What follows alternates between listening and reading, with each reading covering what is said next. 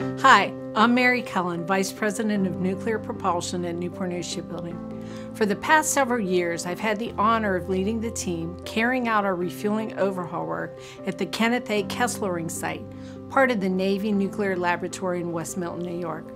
As we approach the completion of our work at this facility, I want to take a moment to show appreciation for all the thousands of shipbuilders, both here and in New York, who have supported this critical work throughout the years. Newport News assumed responsibility for maintenance on nuclear reactor prototypes at the facility in 2012. Since then, shipbuilders have brought with them our always good ships mantra, including some who packed up their families and moved to beautiful upstate New York. With the completion of our work, Kesselring is positioned to train Navy nuclear operators for years to come. We are proud of our legacy supporting the Navy's nuclear propulsion program. I'm also happy to report that for many of our Kesselring shipbuilders, this isn't goodbye. They've decided to take positions at the shipyard in Virginia. Please join me in thanking the women and men who have contributed to our work at Kesselring.